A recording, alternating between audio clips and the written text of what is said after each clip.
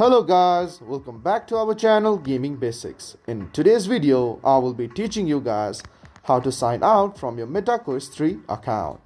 So at first, to sign out, you must use the phone app. So just take out the phone and open your MetaQuest app.